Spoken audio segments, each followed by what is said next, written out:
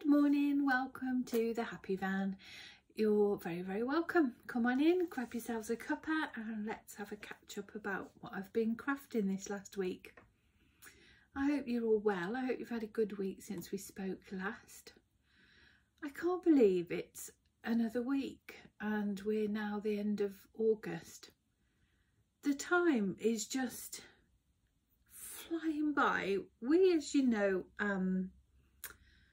we come to the caravan after work Sunday late afternoon and we go straight back to work Wednesday morning. We leave here about 6 o'clock Wednesday morning. But no sooner are we home on Wednesday cooking dinner, then it feels like we're sort of only a breath away from coming back on Sunday. I just can't believe how quick time is going. We're still in full throes of getting ready for our busy season. When Southern Wool now is about 10 days away, something like that. And I'm very much starting to get that feeling of overwhelm, of, yeah, just general anxiety about going. Perhaps I shouldn't say anxiety because it's not clinical anxiety. You know, I just feel nervous about going. Yeah, it's a lot of work, you know, it's a lot of investment of time and resources and money to do a show. And we've never done a Southern Wool show before, so there's always that. Are any going to come? Or come to see us? I know the show's well attended. I know the show's incredibly well attended, but it doesn't mean they're going to come and see us, does it? Anyway, what will be will be. That is out of my control.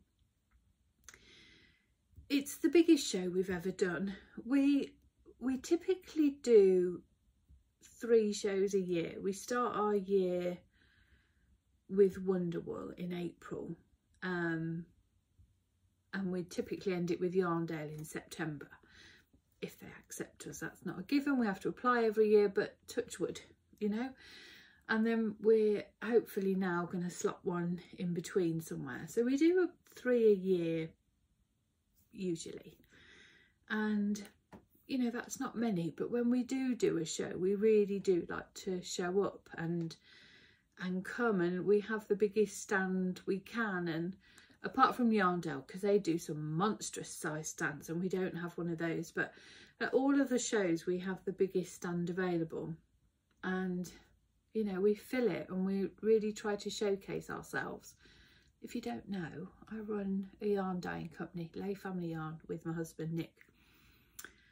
And yeah, we like to come. We like to show our wares and take pride in our work and really highlight and showcase what we do. So it is a lot of work to get there. And my knitting is still all about samples really for Southern Wool. So I've got 3 new finished objects to show you. And I've got no sort of works in progress, which if you've been here for a long time, you will know, and that's not normal, you know. I don't normally churn out lots of finished projects. I have really been focusing on getting these samples made. I've thoroughly enjoyed the knitting of them, and one you'll see. Well, no, that's not fair. I've truly enjoyed all of them equally. I'm fidgeting. Sorry, distracting myself. I'm fidgeting. I feel out of sorts. I watched a programme I shouldn't have watched whilst I was having my lunch. I watched a BBC documentary that was on last night about Amy Dowden. She's a dancer in Strictly Come Dancing, and it was about her cancer journey. And obviously I cried all the way through it, and I just feel a bit unsettled now. So stop fidgeting, take a deep breath. So yeah, it's not usual for me just to churn out lots and lots of finished objects. I do usually show you works in progress and show them as they develop over the coming weeks. But it just so happens that at the minute, every spare second I am knitting. If I'm stirring risotto, I'll get a few rows in. It literally is like that. And I can't say I've enjoyed that, if I'm honest. Knitting, or my crafting for me, is my relaxation, and whilst yes, it's interlinked with my work, it's not, I don't consider it work. I should. And Nick and I have spoke many times about carving out time to allow myself to knit during work time, but it just never happens. There's always just so much to do, and strangely I feel guilty.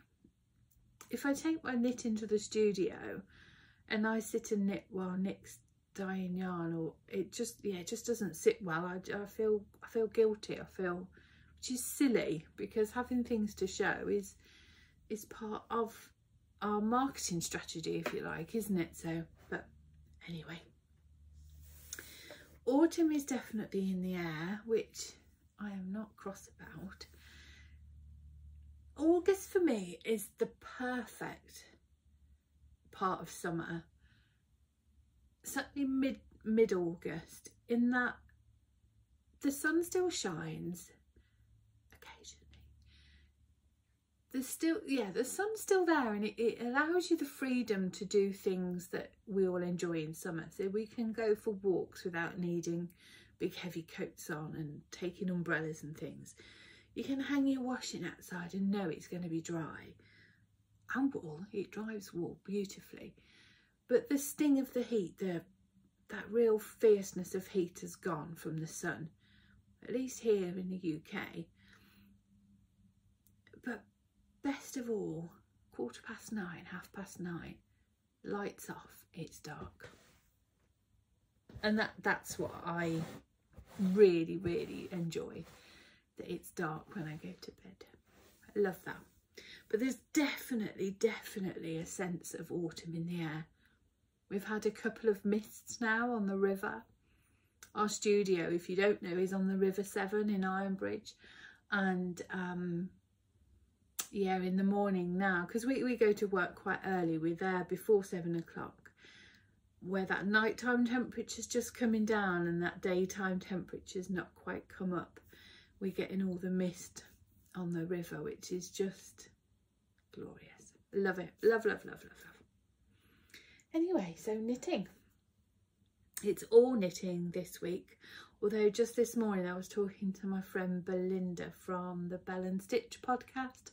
I'm sure you all know Belinda. She's a darling lady. If you don't know, I highly recommend her podcast. I will link it down below.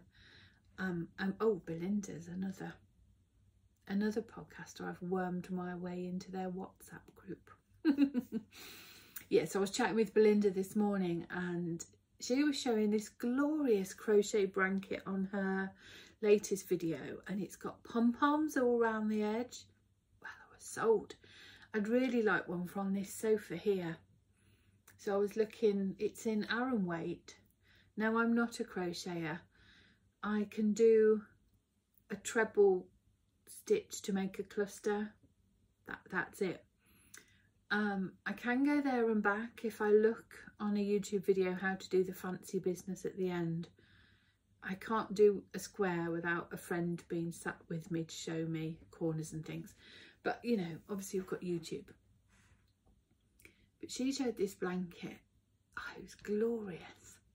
So I think once show season comes to an end and I can cease sample show knitting, I then can perhaps cast on a nice cosy Aran weight blanket there, and it will be in the colour of our curtain. Oh, you can't see.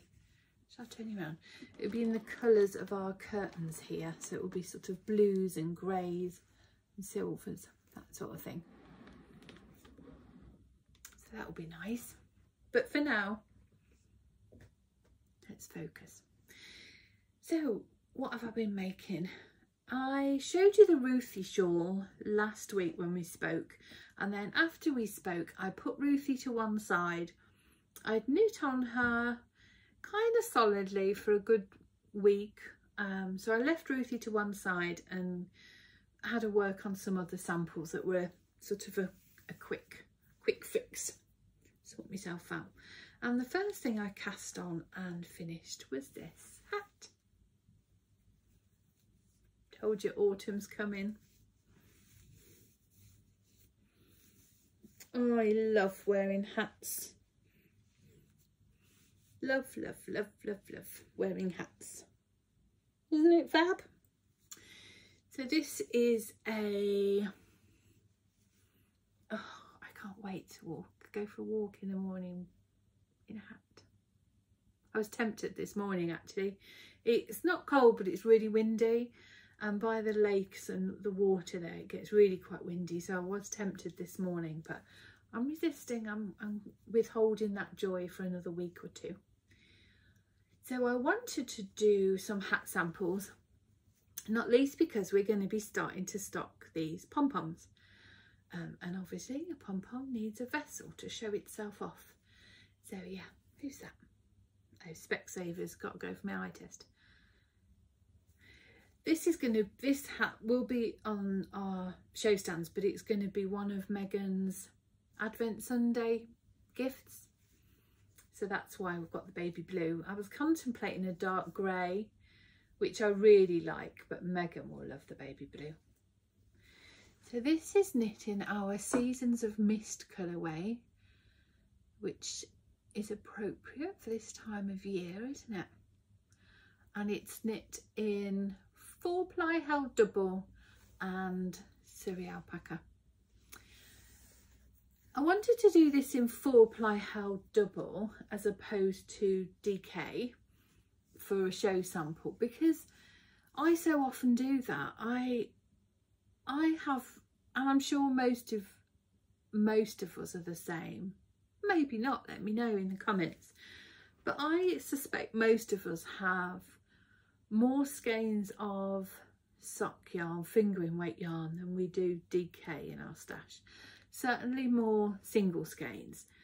You know, when we go to shows, we're wooed by those pretty single skeins, aren't we? So I've been holding them double, and another reason is in our shop we certainly stock more. We probably have 3 times as many colours on the 4-ply than as we do on the DK. Why? Because it sells better. Simple as that.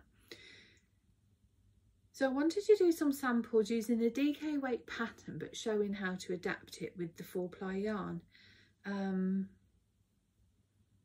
Yeah, and it's worked really well. And you know how fastidious Nick is with, if you know Nick, he's a real perfectionist. He was a master builder for all his working career. So measurement and finite detail is super, super important to Nick. And I got him to measure me on my knitting needle. I had 3 or 4 stitches in double knit yarn, and then 3 or 4 stitches in fingering weight held double.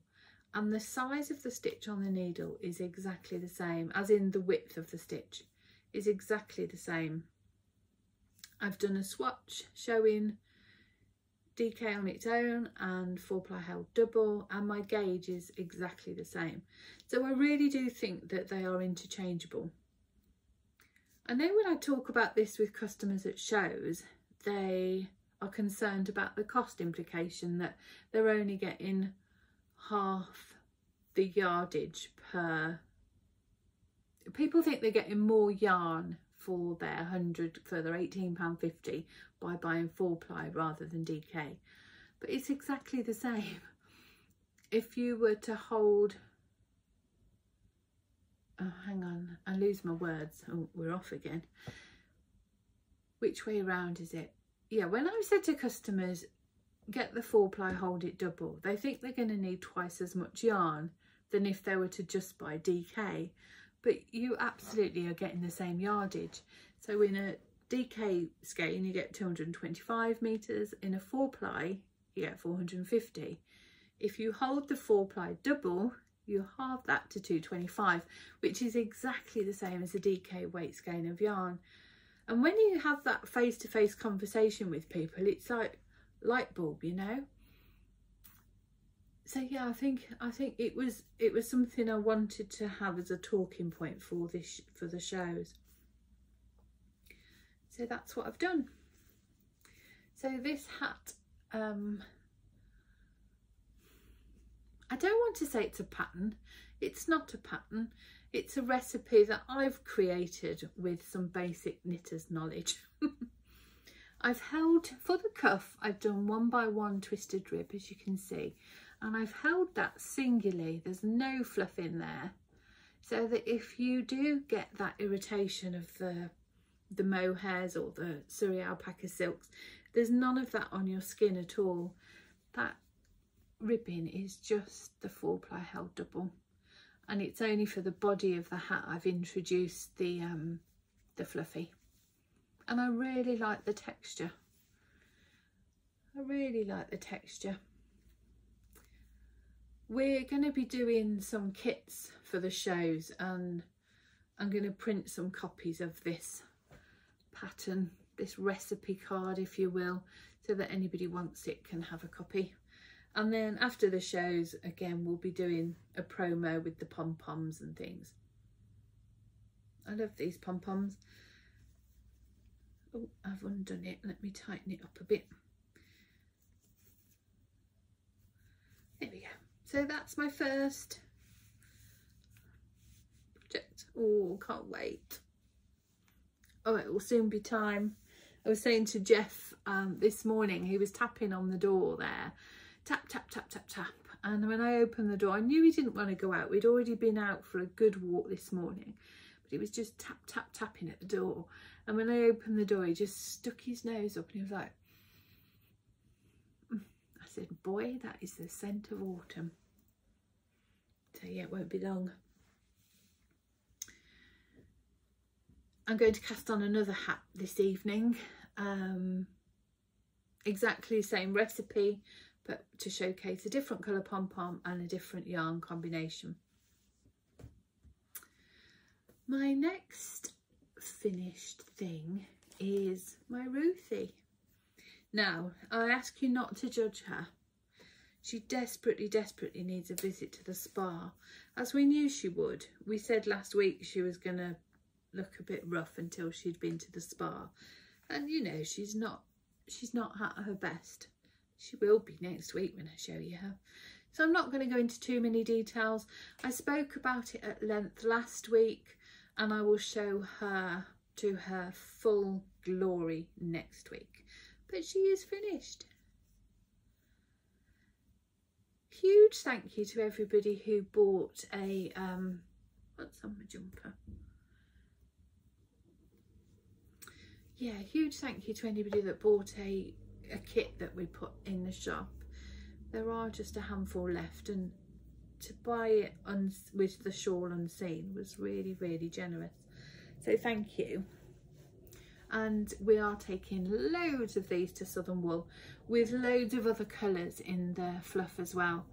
We've got a teal, we've got a baby pink, we've got like a pickle green. What other colours have we done? Like a kingfisher blue. We've got, yeah, some really lovely colours coming along to us with us to Southern Wool. And again, they'll be on the website after. So that's Ruthie. For anybody that was concerned about playing yarn chicken with the fluff, you absolutely won't. I've got loads left, loads. About a gram and a bit, which sounds like nothing, but in this that's quite a lot, as you can see. I've loved this. I've loved every stitch. Is she perfect? Absolutely not. Have I? Many times throughout the shawl I've got to the end. Oh, when I say she isn't perfect, the pattern is, it's user error, it's knitter error.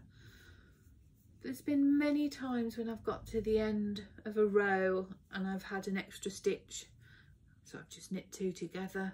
If I'm missing a stitch, I've done a yarn, you know, I've done a pick up. I've just fudged it.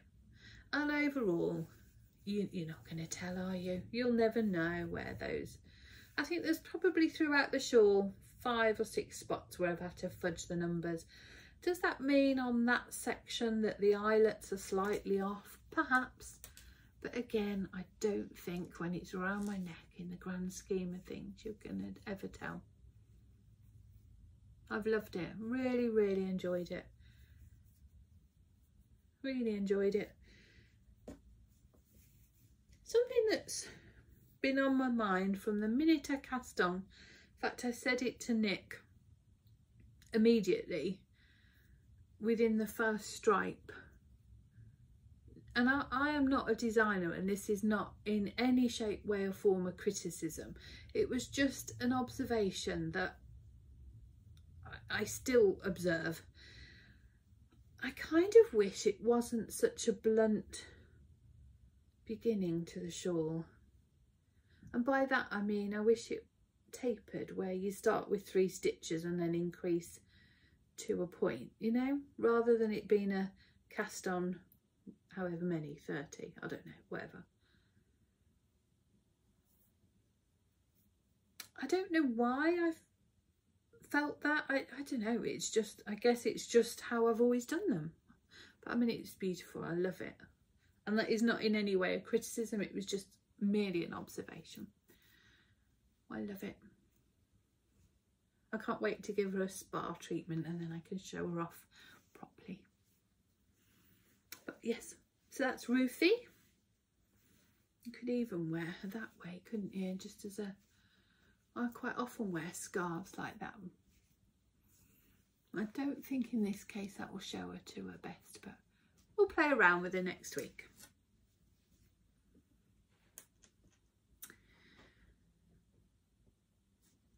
Last week we were talking about rewatching podcasts of old, weren't we? Do you remember? And I was saying how it made me quite sentimental about, it evoked emotions and of the time and remembering moments in time that that were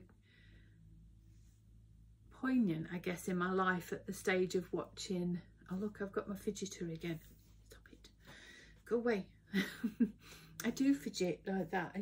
And yeah, maybe I ought to just have it and hold it down here. What was I saying? See, I've sidetracked myself now. Yeah, we were getting all sentimental last week, weren't we? We were revisiting podcasts of old and watching like the first podcast that I found and introduced me to this community, this wider community and this friendship we now share. And remembering points in time where knitting podcasts have really got us through a really tricky time, that have supported us through, you know, grief and all of life's challenges, whatever they may look like. When I've been sat at Megan's hospital bed last year when she was in hospital, and I could just plug in my earbuds and know that at 3 in the morning I had a friend on the screen to keep me company. I think we've all got that connection with podcasts and YouTube and Instagram and that sort of thing. And yeah, I've just thought about it a lot this week and reflected upon it. And then it got me thinking about yarn and how we can be sentimental with our yarn and our collection and our project bags and things, but more so yarn in that we have these special skeins that we won't use because they're so special. And actually I think the maker of any of these products would rather you use them and then they'll give you another, you know, or you get another. Maybe I shouldn't say that, but you know what I mean. But I totally understand how we all have these special skeins that we just hold on to because they're so dear to us. And I've got some, and I thought I'd share them with you. So for my 40th birthday, I had just really got into hand-dyed yarn, and I was part of a mini skein club from a dye company called Little French Meadow, who sadly no longer dye now. Yola and Alison, they were friends, beautiful yarns, but yeah, they no longer dye, unfortunately. And I'd said to Nick, what I would really like for my birthday is a box of cakes, yarn cakes. and between us we collaborated with Little French Meadow, who again through Instagram I'd formed a connection with, and yeah, they happily put this box together for Nick. I had no idea about the colours. I think at the time I did I give some idea of my favourite cake, like nom nom cake, but yeah, I just left it to their creativity because what they dyed was always so beautiful. And I got said box of cakes, 6 of them, and I've never knit one because I just love them and they're just so precious to me. But I'm 50 next year, so I've held on to these treasures for nearly a decade. So before my 50th birthday, I've pulled out 3 and I'm going to knit them before my 50th birthday, and I'm going to make myself some socks. I'll show you. They are in crinkly bags. I keep my personal yarn in cellophane bags just to keep the moths away. This one is Battenberg cake, which I'm sure you can see why it's called Battenberg. These are not going to be cast on anytime soon because of sample knitting for the shows and things. But yeah, later in the year when we take a break in October. But my birthday's not till next year, so that one was Battenberg cake. This one I love. And this one is peach macaron. Peach and mocha macaroon. Isn't it lovely? That one's on a sparkle base, this one, which I love sparkle yarn. That one. And then the last one I've pulled out is Blueberry Muffin, which I just love as well. So before my 50th birthday, I'm going to have 3 cake themed pairs of socks on my needles. So do you treasure your special skeins? Is this perhaps a knit along we could do together? Could we have perhaps a, I don't know, we'd have to come up with some title, wouldn't we, but about releasing those special skeins from stash and knitting them into something wonderful. Oh, it's raining. I love the sound of rain on the caravan roof. Love it. Proper cosy. Speaking of cosy, my next finished thing that I've cast on and finished since we spoke last week is another Maxine hot water bottle cover. I say another because this is my 3rd and I have a 4th to do. Isn't it amazing? It is. It's got a hot water bottle in it. If you've yet to make one of these, or indeed if you do make one of these, the way I block it is to put in a hot, I obviously do all the soaking in the spa bath. We give it a spa, and then I wrap it in a towel, squeak, you know, stamp on it, get all the excess out, and then I fill a hot water bottle with boiling hot, well, near boiling hot water, and then I block the cover with the hot water in it, and the warmth really just dries it overnight. I love it. So the Maxine hot water bottle cover is by Laura Penrose of Penrose Knits, and I was lucky enough to test this pattern for Laura, and this was, oh look, my tail's still hanging out. This was the cover I test knit with, this combination of colours, and at the time we put kits together for these on the website that were incredibly popular, and we've taken kits to every show we've done since, and they have been popular too. So we've done that one, and then for, is it for Wonderwool? I know it was at the same time when we released kits at the time of the pattern release. I wanted to have two samples in different combinations. Hello darling, want to come up? Come on in. Oh, well, I do love the rain. Jeff doesn't Come on then, darling. It's okay. It's all right. You're okay. I know. Come on then. Come on. I know, darling. You don't like the rain, do you? Does it scare you? I know. Poor sweet boy. Oh. Can you sit next to Mum? Come on then. Sit down there next to Mum. There you go. There we go. You sit there with me. There you go. Anyway, all that to say, we will be taking kits along to both Southern Wool and Yarndale with us, and obviously they'll be on the website in between. Laura's very kindly given us a license to print the pattern, so any kit that's bought from us will have a copy of a printed pattern in, which is just lovely. If you've never done colour work before, honestly, I can't more highly recommend this pattern as a first colour work project.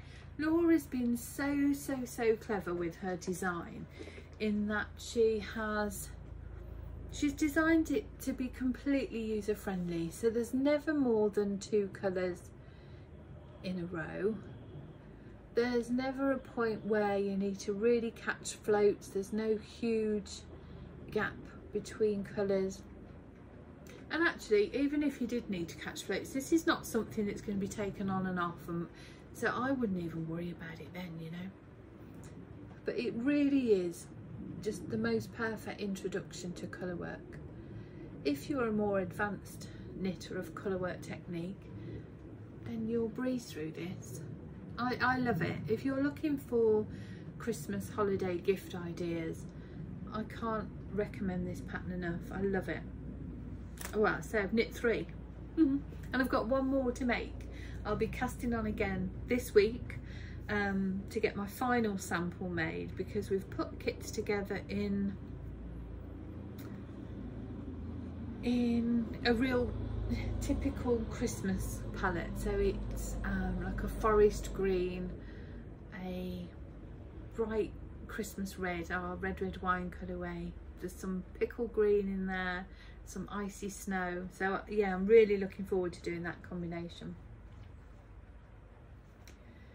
We often get asked, I think there's 5 colours, let me just, 1, 2, 3, yeah, 5 colours in this colour work collection. Oh, again, this is another example. I use the tweed yarn is DK, and the colour work is our Pick and Mix minis, which are 4-ply and they're held double.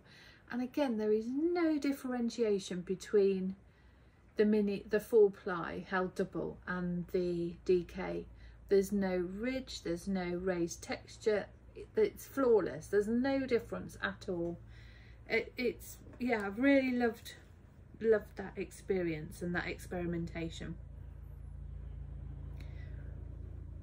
We often get asked about putting palettes together for things like this, and how we know, or how we can make sure they're all going to work. And what I would say is, yes, pick 5 colours that you like as a palette, as a collection, but then break them down.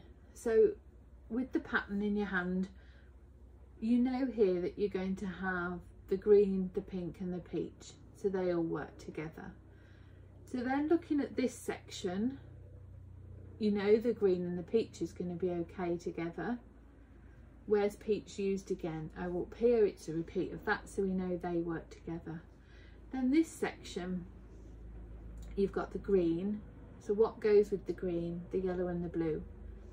They all work together. So then looking at this chart, that yellow is here, that blue is there, so they work together. And then you've got the pink, they work together. So we break it down into its component parts rather than looking at it as a whole. Does that make sense? Maybe I can do a proper different little video about that if that's useful to anybody, and I can show you with some minis and play around, show you what we do. So cosy. It is warm. I've loved doing these. I'm not a fast knitter at all. Not at all. I'm an English thrower. I don't speed knit. I don't try and rush my way through it. But this week I've really been focusing because I needed to. And in a week I've done the hot water bottle cover, the hat, and finished off Ruthie. So I think it shows if we scroll less and be mindful of our time, just what I can achieve. That's been really useful. But I think, you know, for most people this is quite a quick knit, especially if you're looking for Christmas gifts. Yeah, that's the Maxine. She's a joy, isn't she? Doesn't it amaze? It amazes me how all the different colour palettes make it look slightly different, or give it a different vibe, from sort of this poppy one to this sort of boho, and then this sort of, I don't know what I'd describe that one as, just pretty. So there we go. That's all that I've been making this week. So what does next week look like? Next week is our last sort of dye week for the show. More sample knitting for me. I do apologise if this has come across as a bit of a 40-minute infomercial.